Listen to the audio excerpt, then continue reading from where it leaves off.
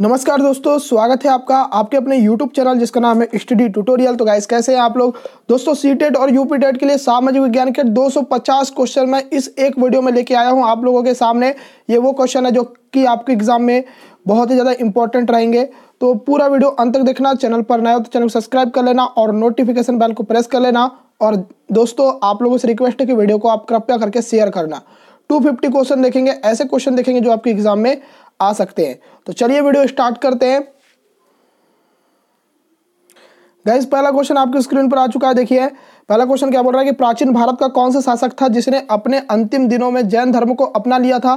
तो इसका जो नाम था वो था चंद्रगुप्त मौर्य ने। ठीक है, अब देखिए क्वेश्चन नंबर 2, मौर्य साम्राज्य में कौन सी मुद्रा प्रचलित थी।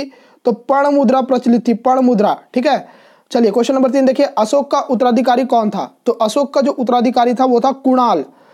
अब देखेंगे क्वेश्चन नंबर 4, अर्थशास्त्र का लेखक किसके समकालीन था।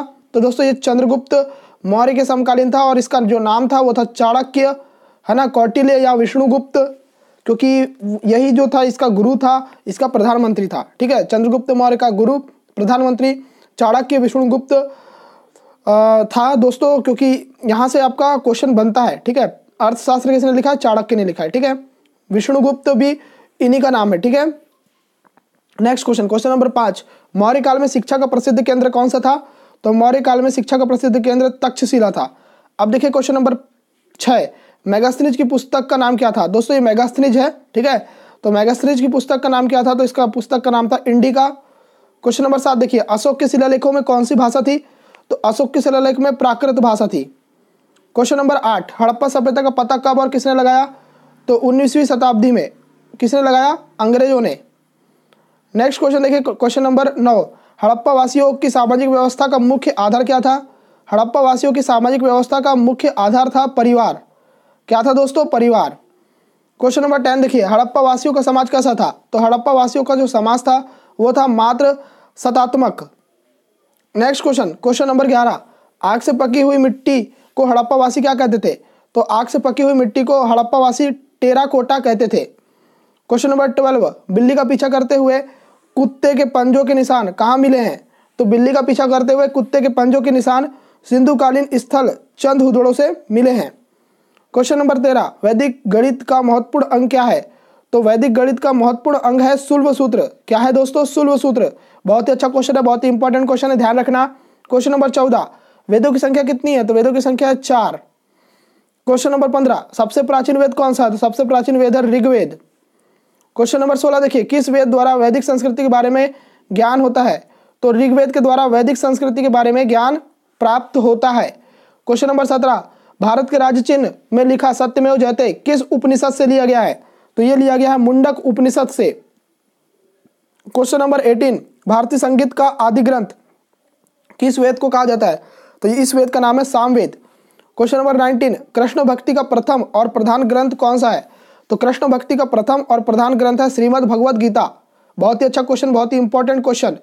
नेक्स्ट क्वेश्चन, क्वेश्चन नंबर 20, पुराणों की संख्या कितनी है। तो पुराणों की संख्या है 18। क्वेश्चन नंबर 21 देखिए, वैदिक धर्म का मुख्य लक्षण किसकी उपासना था। तो वैदिक धर्म का मुख्य लक्षण प्रकृति की उपासना था। क्वेश्चन नंबर 22, किस देवता के लिए ऋग्वेद में पुरंदर शब्द का प्रयोग हुआ है। तो यह हुआ है इंद्र देवता के लिए। Next question, question number 23, Jain धर्म और बौद्ध धर्म दोनों के उपदेश किसके शासनकाल में दिए गए। तो ये दिए गए बिंबिसार के शासनकाल में। गाइस मैं आप लोगों से एक रिक्वेस्ट करना चाहता हूं कि वीडियो को आप पूरा एंड तक जरूर देखना, एक भी क्वेश्चन स्किप मत करना। बहुत ही ज़्यादा कम समय में आपको ये क्वेश्चन कवर करवा दूंगा।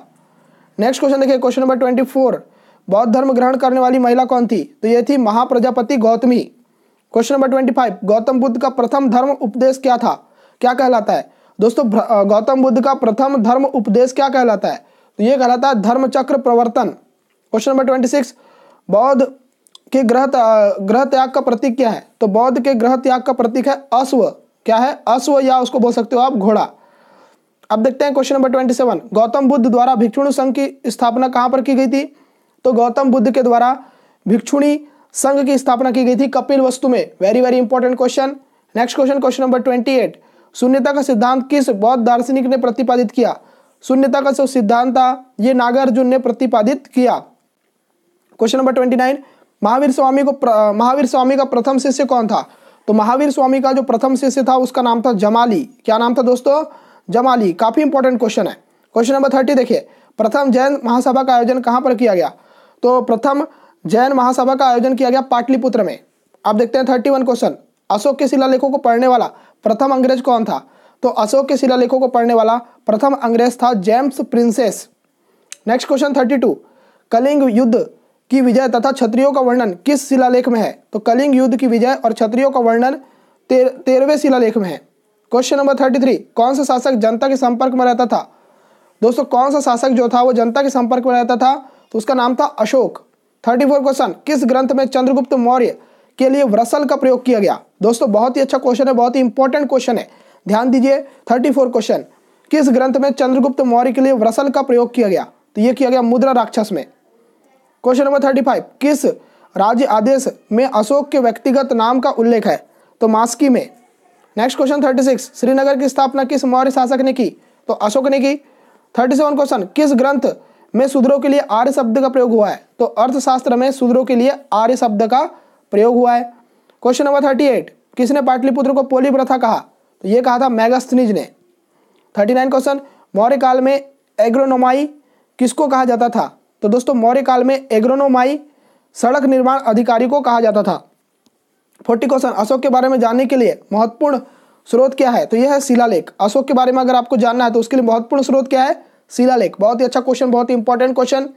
नेक्स्ट क्वेश्चन 41, भारतीय लिखने की कला नहीं जानते हैं, यह किसने कहा? दोस्तों बहुत ही अच्छा क्वेश्चन, भारतीय लिखने की कला नहीं जानते हैं, यह किसने कहा? तो यह कहा था मेगास्थनीज ने।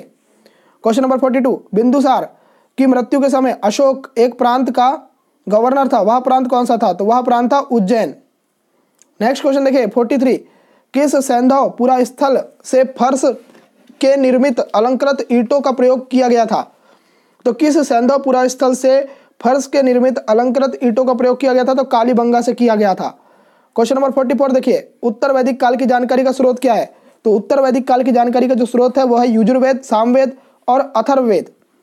नेक्स्ट क्वेश्चन देखिए 45, उत्तर वैदिक काल की विशेषता क्या है? तो उत्तर वैदिक काल की जो विशेषता है वो है चित्रित घूसर, मृद भांड और लोहा। 46 क्वेश्चन, मनुष्य के जीवन में किन 4 आश्रमों में बांटा गया है? मनुष्य के जीवन को किन 4 आश्रमों में बांटा गया है? तो ये बांटा गया ब्रह्मचर्य, गृहस्थ, वानप्रस्थ और संन्यास, इन 4 में बांटा गया है। बहुत ही अच्छा क्वेश्चन, बहुत ही इंपॉर्टेंट क्वेश्चन, ध्यान रखना। 47 क्वेश्चन, नाटकों के मंचन को क्या कहा जाता है? तो नाटकों के मंचन को सैलूस कहा जाता है। 48 क्वेश्चन, सैंधववासी मिठास के लिए किस वस्तु का प्रयोग करते थे? सैंधववासी मिठास के लिए शहद का उपयोग करते थे। 49 क्वेश्चन, ऋग्वेद में अघन्य शब्द किस पशु के लिए प्रयोग किया गया है? तो ऋग्वेद में अघन्य शब्द गाय के लिए प्रयोग किया गया है। नेक्स्ट क्वेश्चन 50, सिकंदर महान ने भारत पर आक्रमण कब किया? तो इन्होंने आक्रमण किया 326 ईसा पूर्व को। ठीक है। नेक्स्ट क्वेश्चन, भारत में सिकंदर का मुख्य युद्ध किसके साथ हुआ?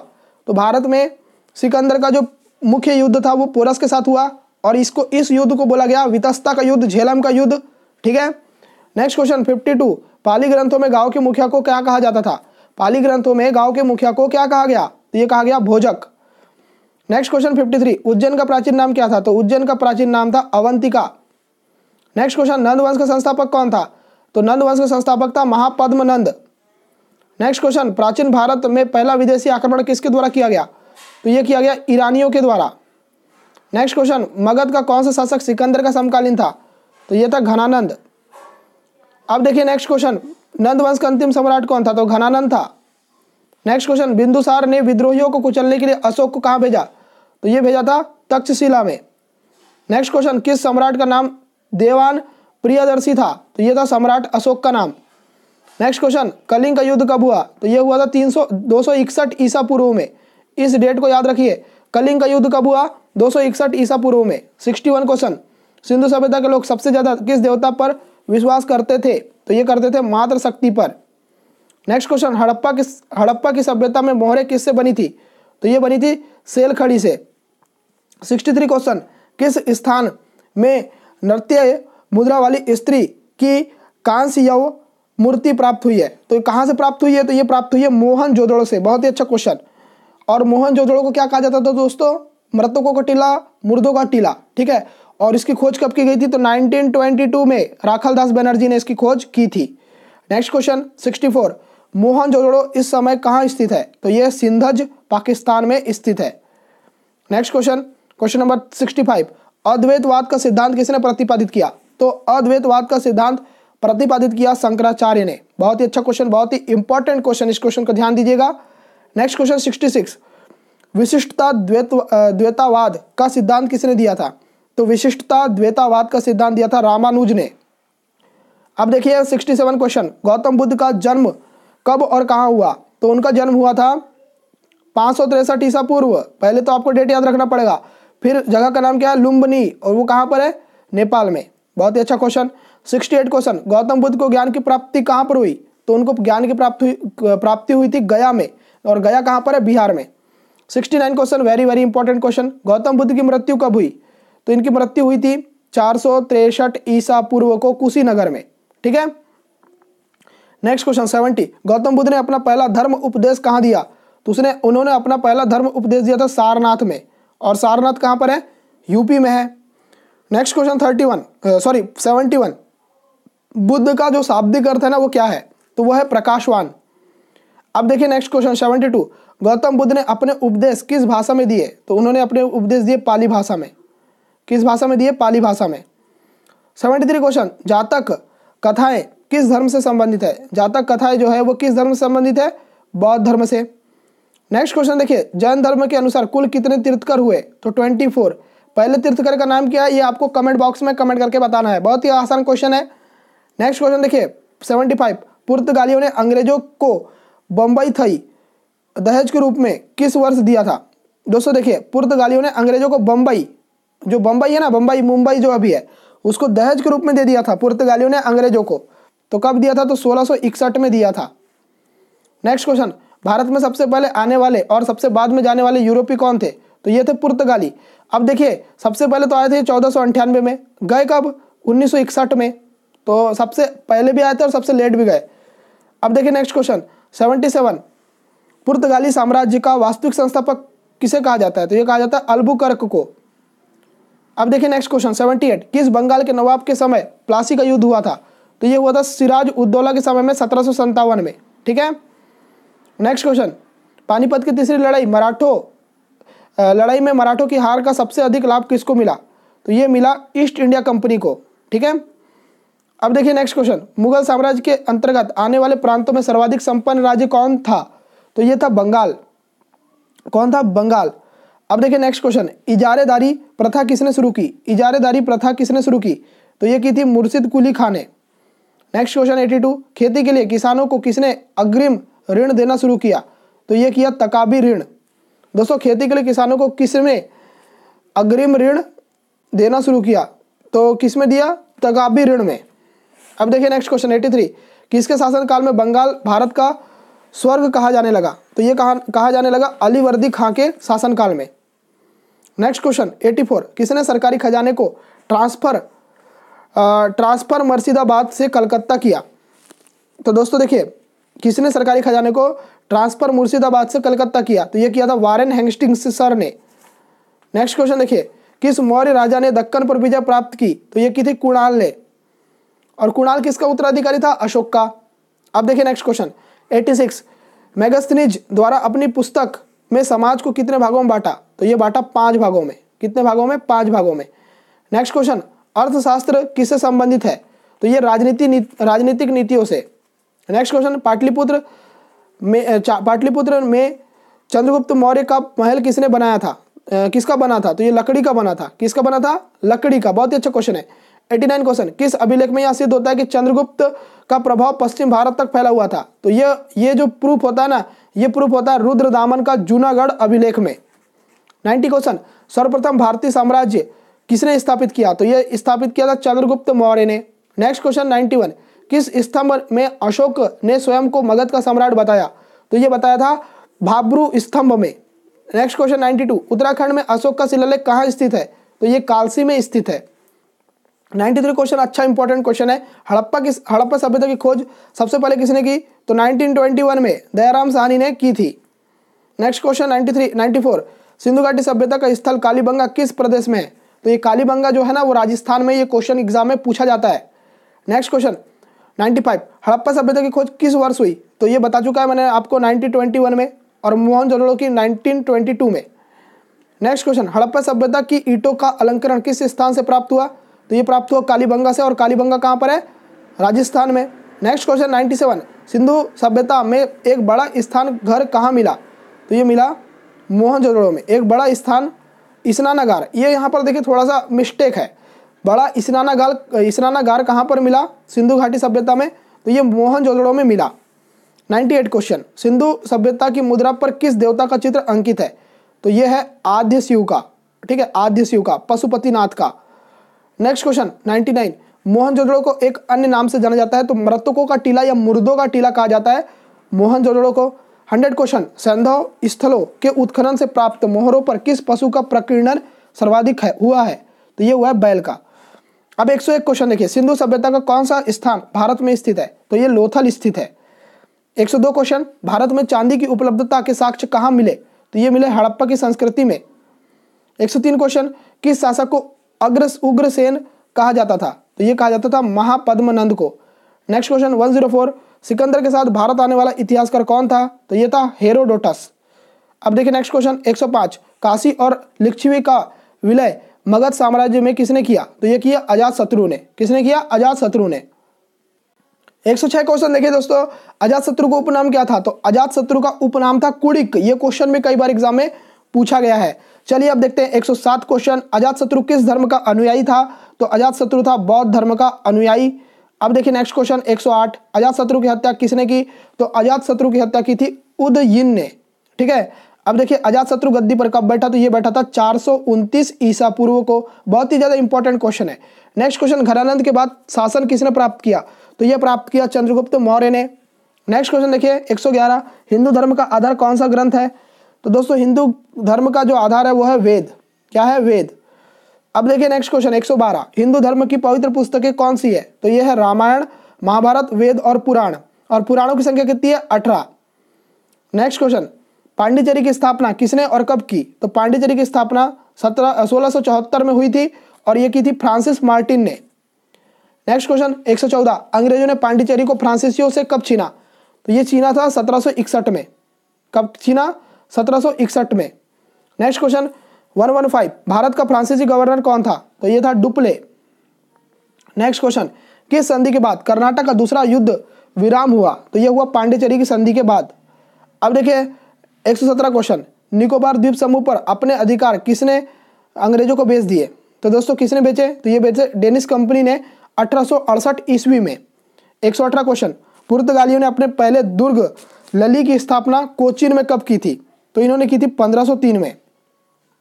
नेक्स्ट क्वेश्चन 119, अल्बुकर्क ने 1510 ईस्वी में बीजापुर के किस शासक से गोवा छीना था? तो ये छीना था आदिल शाह यूसुफ से, ठीक है। बहुत ही अच्छा क्वेश्चन, इंपॉर्टेंट क्वेश्चन है, ध्यान रखना। नेक्स्ट क्वेश्चन 120, भारत आने वाला प्रथम ब्रिटिश नागरिक कौन था? तो भारत आने वाला प्रथम ब्रिटिश नागरिक था John Milton hall. Next question, Madras के संस्थापक कौन है? तो मद्रास के संस्थापक है फैक्रो मार्टिन। अब देखिए 122 question, Denmark east India company की स्थापना कब हुई? डेनमार्क ईस्ट इंडिया कंपनी की स्थापना हुई थी 1616 ईस्वी में। नेक्स्ट क्वेश्चन, मांडा किस नदी पर स्थित है? मांडा जो है ना, ये चिनाब नदी पर स्थित है। नेक्स्ट क्वेश्चन 124, हड़प्पा की सभ्यता का प्रमुख स्थल रोपड़ किस नदी पर स्थित है? तो हड़प्पा की सभ्यता का प्रमुख स्थल रोपड़ जो स्थित है ये सतलज नदी पर स्थित है।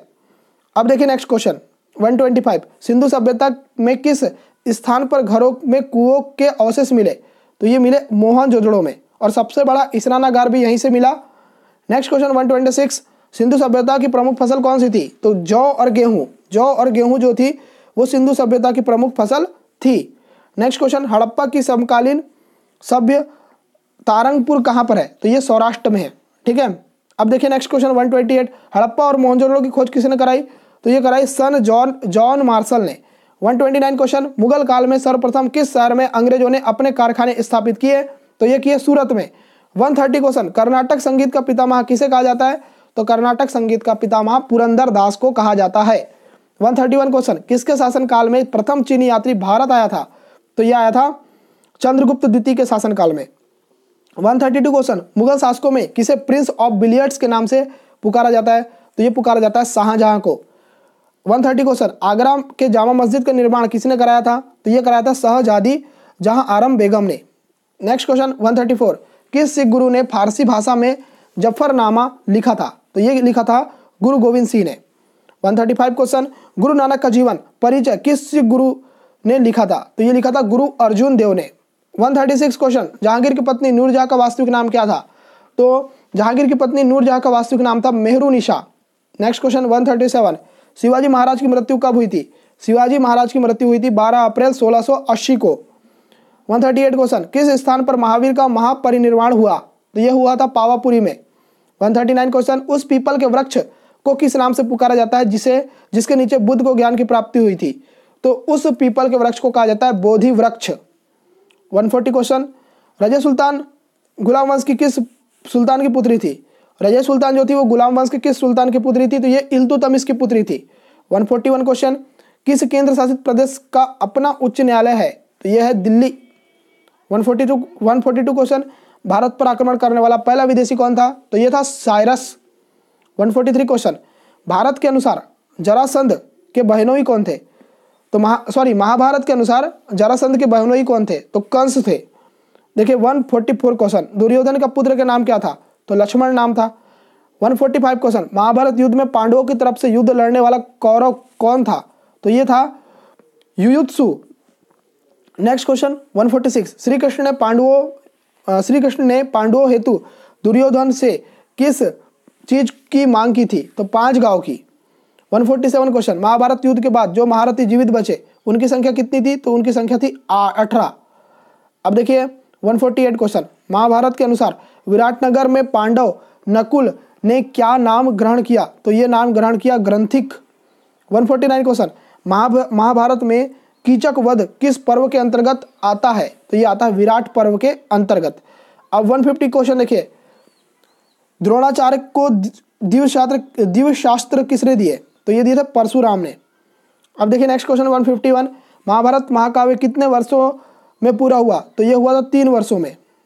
नेक्स्ट क्वेश्चन 152, महाभारत युद्ध में कौन से दिन कृष्ण ने शस्त्र ना उठाने की प्रतिज्ञा तोड़ी? तो 90वें दिन।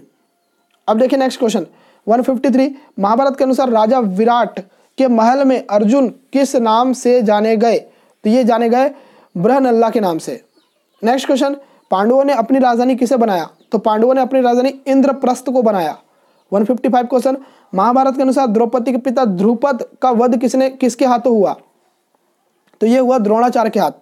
156 क्वेश्चन, महाभारत के अनुसार कौन द्रोणाचार्य की पत्नी थी? तो कृपि जो थी वो द्रोणाचार्य की पत्नी थी। 157 क्वेश्चन, ये ज्ञात होने पर कि कर्ण पांडवों का भाई था, युधिष्ठिर ने किसे शाप दिया था? तो युधिष्ठिर ने शाप दिया था नारी जाति को। 158 क्वेश्चन, रामायण के अनुसार सीता की खोज के लिए सुग्रीव ने वृषभ को किस दिशा में भेजा था? दक्षिण दिशा में। अब देखिए 159 क्वेश्चन, शास्त्रानुसार महर्षि परशुराम की माता कौन थी? तो ये थी रेणुका। 160 क्वेश्चन देखिए, रामायण के अनुसार सुमति और कंचनना इनमें से किसकी पत्नियों के नाम है? तो ये है लव के पत्नी के नाम। अब देखिए नेक्स्ट क्वेश्चन, रामायण के अनुसार जब गरुड़ ने श्री राम और लक्ष्मण को नागपाश से मुक्त किया तब रावण ने किस प्रख्यात राक्षस सेनापति को आक्रमण करने के लिए भेजा? तो इसका नाम था धूम्राक्ष। 162 क्वेश्चन, शास्त्र अनुसार देवराज इंद्र की पत्नी का नाम क्या था? तो सच्ची नाम था। नेक्स्ट क्वेश्चन, हीनयान और महायान किस धर्म के 2 भाग है? तो ये बौद्ध धर्म के 2 भाग है। 164 क्वेश्चन, दक्षिण भारत से उत्तर भारत में भक्ति आंदोलन किसने चलाया? तो ये चलाया रामानंद ने। 165 क्वेश्चन, किसके शासनकाल में राजकीय धर्म इस्लाम समाप्त किया गया था? तो ये अकबर के शासनकाल में समाप्त किया गया था। नेक्स्ट क्वेश्चन 166, किस वर्ष विवेकानंद ने विश्व धर्म संसद में भाग लिया था? तो ये जो टाइम था ये था 1893। अब देखिए 167 क्वेश्चन, चोल राजाओं ने किस धर्म को संरक्षण दिया था? तो ये दिया था शैव धर्म को। नेक्स्ट क्वेश्चन 168, जहांगीर के दरबार में पक्षियों का सबसे बड़ा चित्रकार कौन था? तो ये था मंसूर। अब देखिए नेक्स्ट क्वेश्चन 169, बाबर मूल रूप से कहाँ का शासक था? बाबर जो था ना, बाबर ये मूल रूप से शासक था फरगना का। कहाँ का? फरगना का। अब देखिए 170 क्वेश्चन, अखिल भारतीय किसान सभा का गठन कब हुआ? तो ये हुआ था 1936 में। नेक्स्ट क्वेश्चन 171, स्वराज पार्टी की स्थापना किस वर्ष की गई थी? तो ये की गई थी 1923 में। कब की गई थी? 1923 में। Next question, Vasco D gamma कहाँ का रहने वाला था? तो वास्को डी गामा पुर्तगाल का रहने वाला था। नेक्स्ट क्वेश्चन 173, वह अंग्रेज कौन था जिसने जहांगीर के दरबार में आकर भेंट किया था? तो इसका नाम था सर टॉमस रो। 174 क्वेश्चन, पुर्तगालियों ने भारत में सर्वप्रथम फैक्ट्री कहाँ पर स्थापित की? तो कालीकट में स्थापित की। नेक्स्ट क्वेश्चन, अल्बुकर्क ने गोवा को 1510 में किससे छीना? तो ये बीजापुर के सुल्तान से छीना। नेक्स्ट क्वेश्चन 176, मोपला आंदोलन कहाँ हुआ था?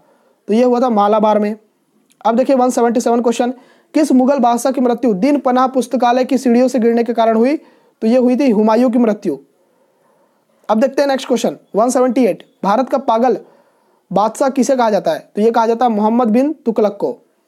नेक्स्ट क्वेश्चन 179, भारत के प्रथम ब्रिटिश गवर्नर जनरल कौन थे? तो ये थे Warren Hastings. Next question, Arya Samaj के संस्थापक कौन थे? तो स्वामी दयानंद सरस्वती। 181 क्वेश्चन, अकबर ने प्रथम बार अजमेर में शेख मोइनुद्दीन चिश्ती की यात्रा की, कब की? तो 1562 ईस्वी में। 182 क्वेश्चन, महाराणा प्रताप की मृत्यु कब हुई? तो 1597 में महाराणा प्रताप की मृत्यु हो गई। 183 क्वेश्चन, मोहनजोदड़ो को किस एक अन्य नाम से भी जाना जाता है? तो मोहनजोदड़ो को एक अन्य नाम से जाना जाता है, उसका नाम है मृतकों का टीला। 1922 राखालदास बनर्जी ने इसकी खोज की थी। सबसे जो प्रसिद्ध चीज यहाँ मिली वो मिली विशाल स्नानागार। 184 क्वेश्चन, हड़प्पा सभ्यता का सर्वाधिक मान्यता प्राप्त काल कौन सा है? तो ये 2500 ईसा पूर्व से लेकर 1750 ईसा पूर्व है। 185 क्वेश्चन, जैन परंपरा के अनुसार जैन धर्म के कुल कितने तीर्थकर हुए? तो 24। 186, त्रिपिटक धर्म ग्रंथ है बौद्धों का। 187 क्वेश्चन, गौतम बुद्ध ने अपना प्रथम उपदेश कहाँ दिया? सारनाथ में। अब देखिए यहाँ क्वेश्चन पूछा जा रहा है कि महावीर स्वामी का जन्म कहाँ हुआ था? तो कुंडग्राम में हुआ था। 189 क्वेश्चन में पूछा जा रहा है कि गौतम बुद्ध का जन्म कब हुआ था? तो ये हुआ था 563 ईसा पूर्व को लुम्बिनी में, नेपाल में है जो। नेक्स्ट क्वेश्चन, गौतम बुद्ध के गुरु कौन थे? तो ये थे आलार कलाम। 191 क्वेश्चन, उज्जैन का प्राचीन नाम क्या था? अवंतिका। वैदिक गणित का महत्वपूर्ण अंक क्या है? शूल सूत्र। देखिए 193 क्वेश्चन, किस वेद में प्राचीन वैदिक युग की संस्कृति के बारे में सूचना दी गई है? तो ये दी गई है ऋग्वेद में। ठीक है, अब देखिए नेक्स्ट क्वेश्चन 194, भारत में राज्य चिन्ह में प्रयुक्त होने वाले शब्द सत्यमेव जयते किस उपनिषद से लिए गए हैं? तो ये लिए गए हैं मुंडक उपनिषद से। गायत्री मंत्र किस पुस्तक में लिखा है? तो ये ऋग्वेद में लिखा है। अब देखिए 196 क्वेश्चन, आदि काव्य की संज्ञा किसे दी जाती है? तो रामायण को दी जाती है। नेक्स्ट क्वेश्चन 197, जैनियों के पहले तीर्थकर कौन थे? तो ऋषभ देव थे। 198 क्वेश्चन, भारत में सबसे बड़ा बौद्ध स्तूप कहाँ पर है? सांची में। मौर्य साम्राज्य की स्थापना किसने की थी? चंद्रगुप्त मौर्य ने की थी। मैगस्थनीज की पुस्तक का नाम क्या है? इंडिका। 201 क्वेश्चन, प्रथम भारतीय साम्राज्य स्थापित किया गया? तो चंद्रगुप्त मौर्य द्वारा ही किया गया। नेक्स्ट क्वेश्चन, विक्रम संवत कब से प्रारंभ हुआ? तो ये हुआ था 58 ईसा पूर्व से। ठीक है, नेक्स्ट क्वेश्चन, गौतम बुद्ध का अगला अवतार किसे माना जाता है? तो ये माना जाता है कल्कि को। अब देखिए नेक्स्ट क्वेश्चन, जर्मनी का एकीकरण कब हुआ? तो ये हुआ था 1871 में। 205 क्वेश्चन देखिए, त्रिपिटक धार्मिक ग्रंथ है बौद्धों का। नेक्स्ट क्वेश्चन देखिए, भारत की प्रथम पूर्णतः रंगीन फिल्म का नाम क्या है? तो झांसी की रानी। नेक्स्ट क्वेश्चन 207, कुचिपुड़ी नृत्य कहाँ आरंभ हुआ? तो ये हुआ आंध्र प्रदेश में। नेक्स्ट क्वेश्चन, मुगल साम्राज्य की नींव किस लड़ाई के बाद मानी जाती है? तो ये मानी जाती है पानीपत की प्रथम लड़ाई के बाद। 209 क्वेश्चन, प्रथम भारतीय साम्राज्य स्थापित किया गया? चंद्रगुप्त मौर्य द्वारा। किस देश को यूरोप का मरीज कहा जाता है? तो तुर्की को कहा जाता है। बहुत ही अच्छा क्वेश्चन है, बहुत ही इंपॉर्टेंट क्वेश्चन है, ध्यान रखना। 211 क्वेश्चन, लाइफलाइन एक्सप्रेस के जनक कौन है? तो ये है John Wilson. Next question 212, Sikh इतिहास में लंगर प्रथा किसने शुरू की? तो ये शुरू की थी गुरु अंगद ने। नेक्स्ट क्वेश्चन 213, विश्व की पहली महिला अंतरिक्ष यात्री कौन थी? तो ये थी वेलेंटाइना तेरेस्कोवा। 214 क्वेश्चन, खेल दिवस कब मनाया जाता है? तो 29 अगस्त को। 215, भारत के प्रथम लोकसभा अध्यक्ष कौन थे? तो गणेश वासुदेव मावलंकर। 216 क्वेश्चन, रतौंधी किस विटामिन की कमी से होता है? तो ये होता है विटामिन ए की कमी से। देखिए 217 क्वेश्चन, दिल्ली का लाल किला किसने बनवाया? तो ये बनाया था शाहजहां ने। 218 क्वेश्चन, संविधान का विचार सर्वप्रथम किसके द्वारा प्रस्तुत किया गया? तो ये प्रस्तुत किया गया M.N. रॉय के द्वारा। नेक्स्ट क्वेश्चन, रामकृष्ण मिशन की स्थापना किसने की? तो स्वामी विवेकानंद ने। नेक्स्ट क्वेश्चन 220, भारत में संगीत क्षेत्र दादर और नागर हवेली की राजधानी क्या है? तो सिलवासा। 221 क्वेश्चन, गौतम बुद्ध के बचपन का नाम क्या था? सिद्धार्थ। और महावीर स्वामी के पिता का नाम था सिद्धार्थ। नेक्स्ट क्वेश्चन, दिल्ली चलो का नारा किसने दिया? तो यह दिया था सुभाष चंद्र बोस ने। नेक्स्ट क्वेश्चन, मुस्लिम लीग की स्थापना कब की गई? तो 1906 में। नेक्स्ट क्वेश्चन, किसे खुले जेल के संस्थापक के रूप में जाना जाता है? तो ये जाना जाता है संपूर्णानंद को। नेक्स्ट क्वेश्चन 225, शिवाजी के मंत्रिमंडल का नाम क्या है? तो ये शिवाजी के मंत्रिमंडल का नाम क्या था? तो उनके मंत्रिमंडल का नाम था अष्टप्रधान। नेक्स्ट क्वेश्चन, मध्य प्रदेश स्थित खजुराहो के विश्व प्रसिद्ध मंदिरों का निर्माण किस राजवंश ने कराया? तो ये कराया चंदेल राजवंशों ने। 227 क्वेश्चन, सबसे प्राचीन वेद कौन सा है? तो ये ऋग्वेद है। 228 क्वेश्चन, किस सुल्तान का सेनापति मलिक काफूर था? तो ये था अलाउद्दीन खिलजी का। 229 क्वेश्चन, कब पहला गोलमेज सम्मेलन हुआ? तो ये हुआ था नवंबर 1930 से जनवरी 1931 के बीच। 230 क्वेश्चन, तराइन के युद्ध में किसके मध्य हुआ था? तो ये हुआ था मोहम्मद गौरी और पृथ्वीराज चौहान के बीच में। 1191 1192 दो युद्ध हुए थे। तो पहला जीता था पृथ्वीराज चौहान ने, दूसरा जीता था मोहम्मद गौरी ने। 231 देखिए, किसने अप्रैल 1930 में नमक कानून तोड़ने के लिए तंजौर तट पर एक अभियान का नेतृत्व किया था? तो ये किया था सी राजगोपालाचारी ने। 232 क्वेश्चन, किस वर्ष पानीपत का तृतीय युद्ध लड़ा गया? तो ये लड़ा गया था 1761 ईस्वी में। नेक्स्ट क्वेश्चन 233, विजयनगर साम्राज्य की प्रमुख मुद्रा कौन सी थी? तो ये थी पैगोडा। 234 क्वेश्चन, दक्षिण पूर्व एशिया के शैलेंद्र साम्राज्य के विरुद्ध सैन्य अभियान किसने किया था? तो ये किया था राजेंद्र प्रथम ने। 235 क्वेश्चन, सिंधु घाटी सभ्यता का समूचा क्षेत्र किस आकृति का था? तो ये बहुत ही ज्यादा इंपॉर्टेंट क्वेश्चन है, कई बार पूछा गया है। इसका करेक्ट आंसर आएगा त्रिभुजाकार। 236 क्वेश्चन, भारत में विभागीय अर्थव्यवस्था अर्थात के मंत्रिमंडल यह व्यवस्था की शुरुआत किस वायसराय द्वारा प्रारंभ हुई? तो ये हुई थी लॉर्ड कैनिंग द्वारा। किस जगह हुमायूं ने हिंदू मंदिरों को तुड़वाया? तो ये कालिंजर में तुड़वाया था। नेक्स्ट क्वेश्चन, किस काल में भूमि बीघों में रस्सी द्वारा मापी जाती थी? तो ये मापी जाती थी शेरशाह के काल में। नेक्स्ट क्वेश्चन, अकबर का जन्म कब हुआ था? तो ये हुआ था 15 अक्टूबर 1542 को। 240 क्वेश्चन, अकबर का शिक्षक किसे नियुक्त किया गया था? तो ये किया गया था मीर अब्दुल लतीफ को। 241 क्वेश्चन, इतिहास का पिता कहा जाता है? तो ये कहा जाता है हेरोडोटस को। 242 क्वेश्चन, सिंधु सभ्यता प्रसिद्ध थी? तो ये थी सुनियोजित शहर हेतु। 243 क्वेश्चन, सिंधु सभ्यता के लोगों का व्यवसाय क्या था? तो ये था कृषि। 244 क्वेश्चन, सिंधु सभ्यता का सर्वाधिक पूर्वी और पश्चिमी पूरा स्थल है? तो यह है आलमगीर और सुतकेनडोर। नेक्स्ट क्वेश्चन, सिंधु सभ्यता का सर्वाधिक उत्तरी और दक्षिणी पूरा स्थल क्या है? तो उत्तरी है मांदा और दक्षिणी है दाइमाबाद। 246 क्वेश्चन, हड़प्पा सभ्यता के बारे में सबसे पहले जानकारी दी थी? तो ये दी थी चार्ल्स मैसन ने। 247 क्वेश्चन, मोहनजोदड़ो और हड़प्पा की पुरातात्विक खुदाई के प्रभारी कौन थे? तो ये थे sir John Marshall. 248 question, Harappa की सभ्यता थी? तो ये थी कांस्य युगीन। 249 क्वेश्चन, सिंधु सभ्यता की लिपि थी? तो ये थी भाव चित्रात्मक। और 250 क्वेश्चन, मिस्र के राजा कहलाते थे? तो ये कहलाते थे फराओ। तो दोस्तों ये थे हमारे 250 क्वेश्चन। आपको ये 250 क्वेश्चन कैसे लगे कमेंट बॉक्स में कमेंट करके बताइए। और पीडीएफ के लिए टेलीग्राम ग्रुप ज्वाइन कर लीजिए। टेलीग्राम ग्रुप में आप जाइए और सर्च बार में स्टडी ट्यूटोरियल लिखिए, आपके सामने चैनल आ जाएगा, उसको ज्वाइन कर लीजिए। गाइस मिलते हैं आपसे नेक्स्ट वीडियो में, तब तक के लिए good bye, take care guys.